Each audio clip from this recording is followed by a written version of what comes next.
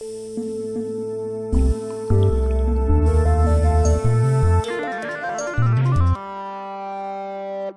folks, good day to you. VM Explorer here, and in this quick NAS video, what we're going to be covering is how to set up your own Ubuntu iperf3 container. And we're working with the LockStore 10 here today, and there's a couple things you're going to need to actually get started. The first thing is outside of the LockStore. Right? You're going to want to set up your own Docker Hub account if you haven't yet. Just go to hub.docker.com, fill out the form to sign up as a new account, and get it going. I created one called VM Explorer, and as you can see here, I've already uploaded a few images into my repository. One being Ubuntu AMD iperf3, and the other being the same with ARM. Now, if we look at the different NASs that I've been working with, the DriveStore Pro 2, the Synology 1621 Plus, and this LockStore 10, they all have different processors. So by trying to create a unique repository, I've had to kind of make a special one for each processor type. I'm sure as my Docker skills advanced, I'll figure out how to combine them or something, but for now, this works. I've already made these two images, and in this video I want to show you how I went through and all the steps I did to actually create them. It's a little bit longer, and this is kind of an add-on to the 10 gigabit Home NAS Lab Part 7, where I actually do network testing. These are the steps to actually create the container. So again, go to Docker Hub, get your account set up, get it ready to go. Remember your username and password, very important. Go back to LockStore. Now there's a couple things you're going to want to add. If we go into App Central, right? Let's just look at installed for right now. The apps I installed were Docker CE, Portainer CE, and Shell in a Box. Those are the three tools that we use. Docker CE adds all the Docker commands to the LockStore 10. Shell in the Box enables us shell access so that we can actually execute those commands. And then Portainer is a graphical representation of a Docker's instance. You can see images and repositories, all types of stuff. I feel that comes in handy if you're just learning Docker and kind of want a really quick way to find what you're looking for. And occasionally it comes in handy. So I'd like to have that tool, my personal opinion. Now you're probably saying, hey, wait a second. ASUS Store for the LockStore 10 already has iperf3. Why are you making a container, right?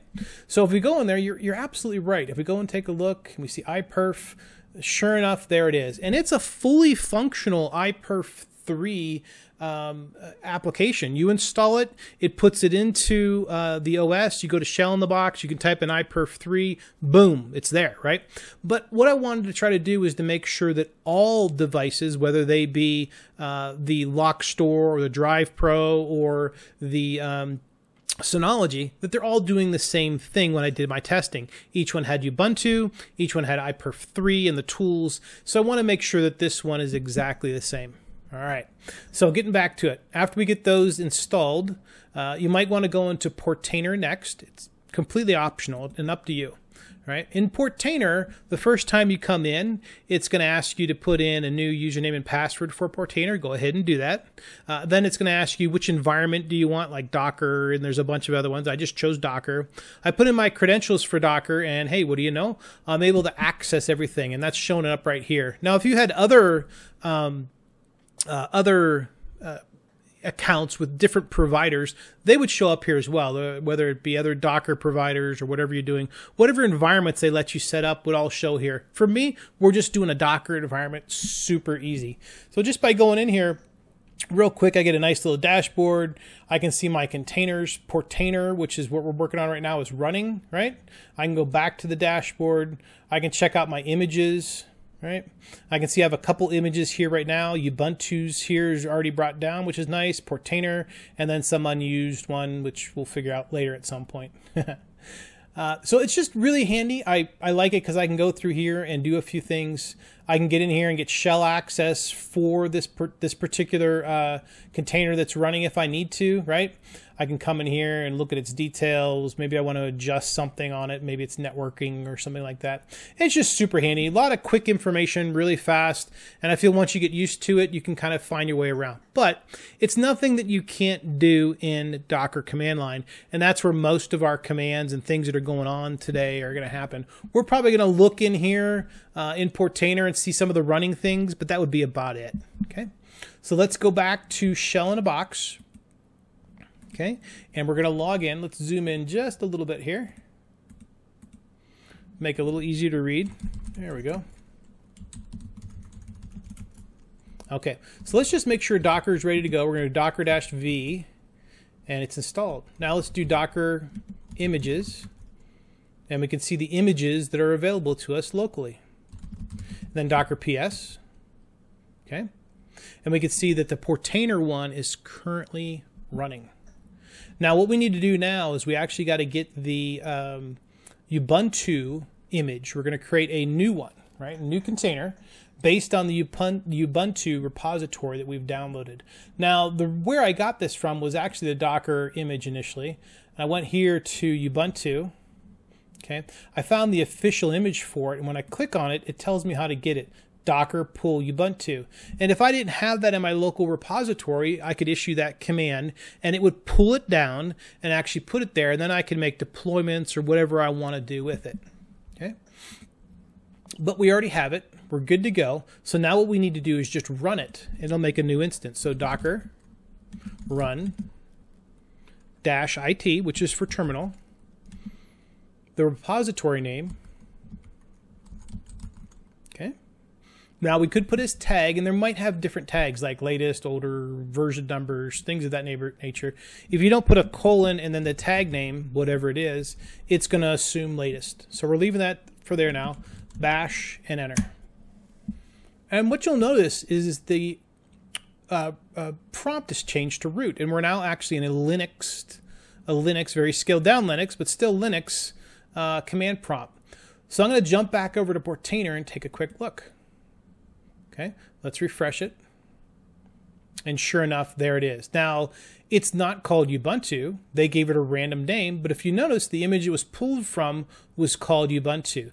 This is the one we're going to start modifying. In fact, we're going to do that right now. For the Home Lab testing, there's certain things I needed. Most of those were networking tools. So I'm going to go ahead and start updating our paste from browser. There it is. Let's start this going. And then I have a bunch of other networking tools that I'm going to put on as well.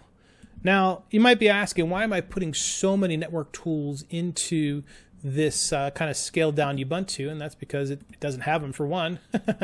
And two, I like to have, this is a diagnostic tool, kind of Linux version that I wanted, so that I had like ping and route and, you know, all those types of great commands that come along with IP tools. So I'm getting those all installed. Yeah, it's going to make the image a little fat, and I'm okay with that. It's just for testing, right? Okay.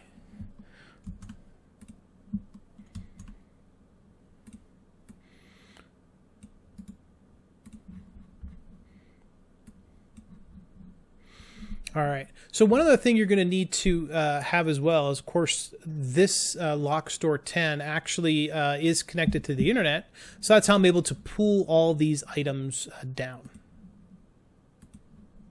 All right, let's get our next command in.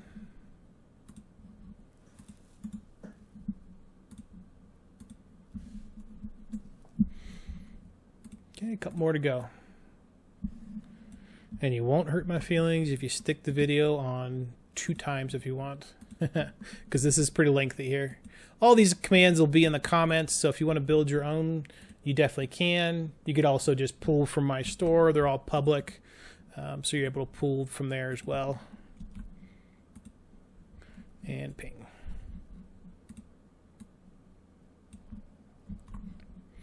And our last one, which is iperf3. So once iperf3 is downloaded and installed, we're just going to do a couple quick ping tests here and make sure everything's operational. Okay, so let's just do iperf3 iperf3-v for version. Okay, there it is. Okay, let's do just a ping, and I don't know, let's ping. Should work because we've been pulling everything else down, but now ping is available to us as well. So now we've got this particular Linux instance set up. Here's the catch. Okay, you don't necessarily want to type exit because if you do, you might forget which image you're working on, and that's where you got to make sure you understand the image name. Now, we went back here earlier and we knew it was King Gungli, it looks like here. Pretty funny name, right? And the Ubuntu image, it's currently running. Once we exit, this is going to stop. This is going to be what we need to reference to commit those changes and create our own image. Once we have that image, then we can push that image up to our repository. Now, pushing up to a repository is totally optional. You don't have to do it. In fact, you can keep it local all you want. I push it to the repository in case I want to grab it later. It's a nice backup. It's free. Maybe somebody else wants it to use it. It's there for them. So those are the steps we're going to do. Okay, so now we're going to type exit. Okay, and we can do Docker PS. Now we're going to do L for latest, and this will show us the latest one. And there it is. Okay. Remember that name. Okay. So there, it's stopped right now. It's not running. What we need to do is commit those changes. All right. So here's the command we're going to do. It's just simply docker commit. Okay.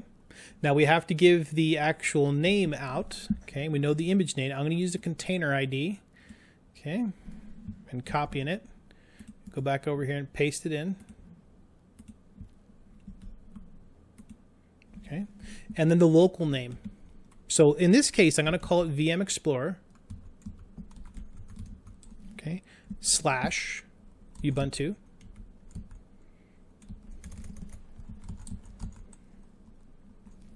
Dash Atom, because it's an Atom processor, and iperf3. Enter. So now what it just did was it took that stopped container and it copied it into, or committed it into an image file called tagged VM Explorer Ubuntu Atom iperf3. So let's go look at Portainer right now. Okay, we'll look at our images and scroll down, and sure enough, there it is with its tag. All right, so now we've got this. Whenever we want, we can run this if we want to. We can do whatever we want with it. But in this case, the next step, what I want to do is I want to actually push it up to my repository so that I can download it later. Okay. So now it simply is just doing the push command. All right. So let's get a list real quick, just so I have the name in front of me. Okay, there it is at the top. Docker, push, right?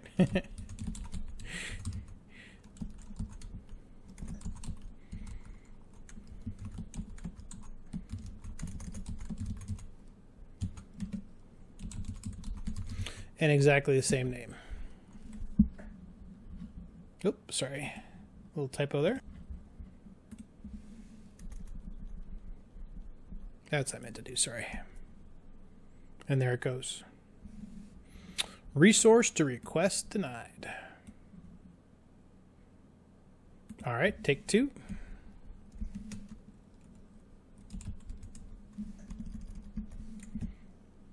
Now I have found with Docker that sometimes you need to put the sudo in front of it for it to actually operate. Let's see if that's going to work.